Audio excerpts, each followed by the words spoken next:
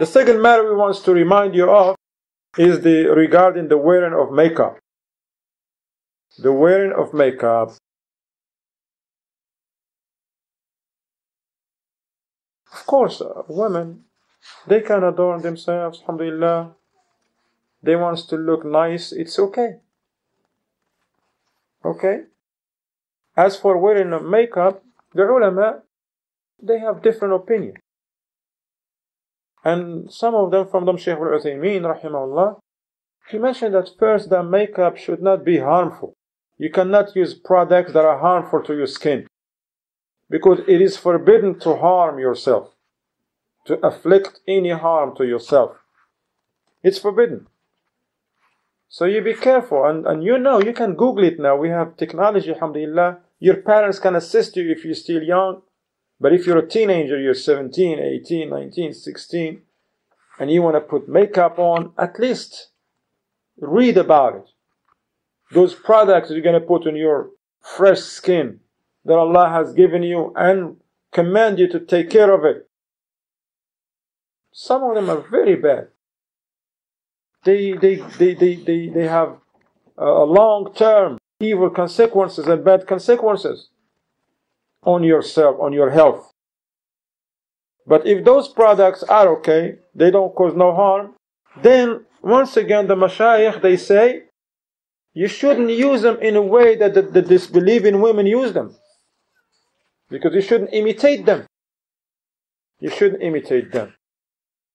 And you're still young, you're not married, so why you want to worry about this? If you're not married yet, you don't want to worry about this. So worry about beautifying your hearts. Okay? That's the real beauty. The beauty of the heart with taqwa, with Quran, with ikhlas, with sincerity. That's the beauty.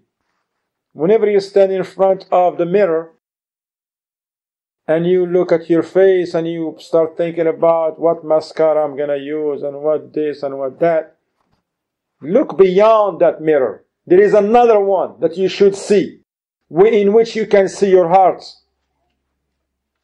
In which you can see your heart. What is the condition of your heart? Alright, if your face look the way you want it to look, are you neglecting your heart? That's the main important point. That your heart is clean, is pure. Allah tells us in the Quran, يَوْمَ لَا يَنْفَعُ مَالٌ وَلَا بَنُونَ إِلَّا مَنْ أَتَى اللَّهَ بِقَلْبٍ سَلِيمٍ. The day when no wealth and no family members would be of any benefit except the one who brought a pure heart.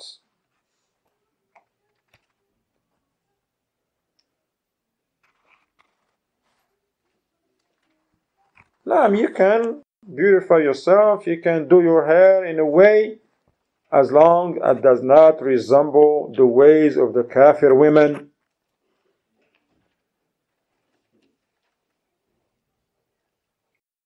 And keep in mind, if you do this and beautify yourself, it is not permissible for you to come out your home with those things and show them makeup to other men. It is not permissible for them to see that. You see, you cannot adorn yourself with these things and go to school or go to the market or go to even come into the masjid. You can't do that.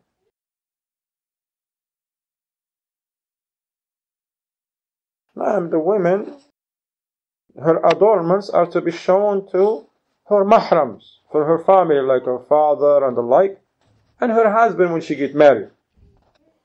Other men, no, they don't see nothing. And Allah tells us in Surah An-Nur, and not to reveal their adornment except for their husbands, except to their husbands. Now, another point regarding makeup and wudu and ghusl. This makeup we're talking about and the wudu. Because you're a Muslim, you're supposed to make wudu for salat and ghusl. Allah subhanahu wa ta'ala says, the interpretation of the meaning what Allah says, O you who believe, when you intend to offer a salat, the prayer, wash your faces and your hands, forearms up to the elbows. Rub by passing wet hands over your heads, and wash your feet up to the ankles, meaning including the ankles, and also in the arms, including the elbows. It is said in Al-Insaf, among the conditions of wudu being valid, because if your wudu is valid, alhamdulillah, that's good for your prayer. But if the wudu is not valid, even if you pray and read Surah Al-Baqarah in the first rak'ah and Ali Imran in the second one, still you got no salat, if the wudu is not valid. So for the wudu, the ulama, they says for the conditions, among the conditions of wudu, ablution being valid is removing anything that may prevent water reaching that part of the body.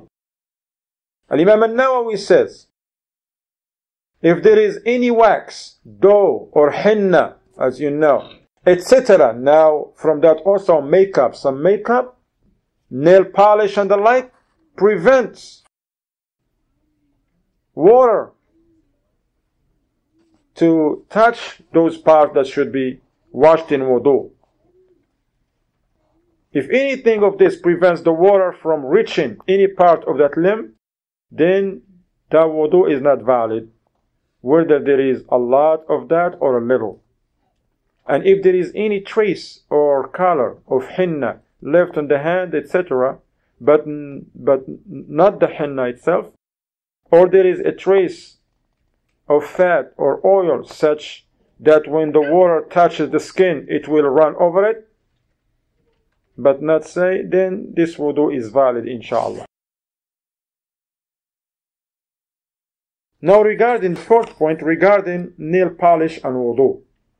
Okay? Because I know some girls, they want to put nail polish and this and that. And of course, putting nail polish, you shouldn't imitate the kafirat. Now you know how the kafirat put on fake nails. Can't do that.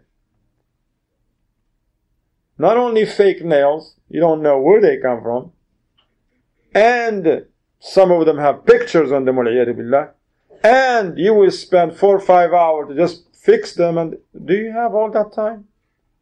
Why don't you spend that time with your mother, telling her how much you appreciate what the things she does for you? Spend a little bit of that time with your father, telling him how you appreciate, or your stepfather, stepmother, your uncles, your grandparents that take care of you, your siblings, reading Quran, listening to a class of Tawheed, Aqidah and the like. Shaykh Muhammad bin Salih al-Uthaymeen rahimahullah, he says, making herself beautiful for her husband is one of the things that a woman should do. The more beautiful a woman looks for her husband, say for her husband, not for the people in Walmart, alright, or people in the streets, or the dentists, yeah, or the doctors and the nurses in Grady Hospital. No, for her husband when she gets married. The more a woman looks for, makes herself beautiful for her husband, the more that will make him love her, and that will create harmony between them.